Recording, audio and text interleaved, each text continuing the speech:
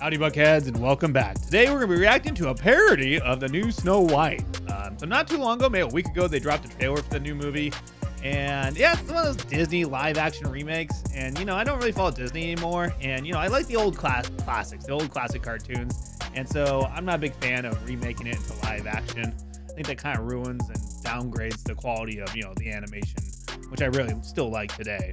But anyways, if you haven't been following, there's some drama associated to this. I think the main lady played Snow White in here, said some controversial things. I think originally they weren't even going to have dwarves in them. I think they were having real life people in it, and the little people got angry.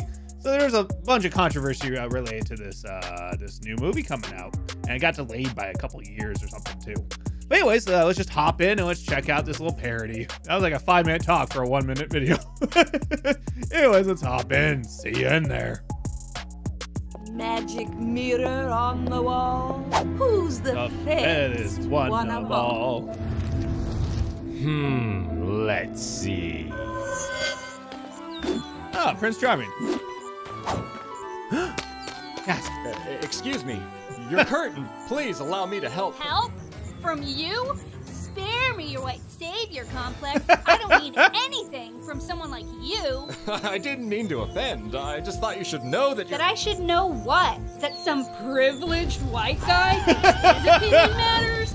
Get over your entitlement. I'm not some damsel in distress waiting for you to ride in on your high horse. I'm really sorry. I was just trying to be kind. Kind? This is what we call karma. Kind, disappear and take the patriarchy with you.